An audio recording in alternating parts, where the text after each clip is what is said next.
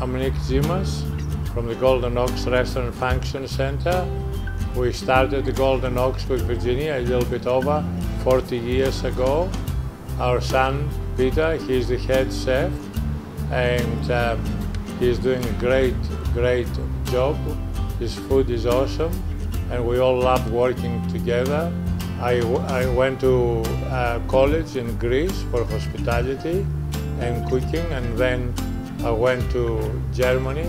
I worked in West Berlin, and I went to college in Munich, and back worked in Berlin again, and then from there went to England in Bournemouth, and I did some work there and a little bit of study. Went back to Greece, but Greece had not changed at all, and I had changed a lot. So I was lucky enough to come to Australia, and that was really my lucky break in life.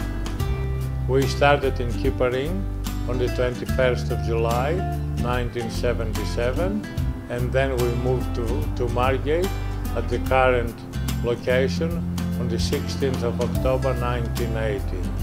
We are a place that we really strive for excellence in food, fresh, especially with seafood. We go to the umpteenth degree to get the best, freshest local seafood, and also aged beef. We work a lot with aged beef, but there is other things, like we do a lot with duck, and we load poultry. Vegetarian we're big, vegan we're big, so all sorts of food.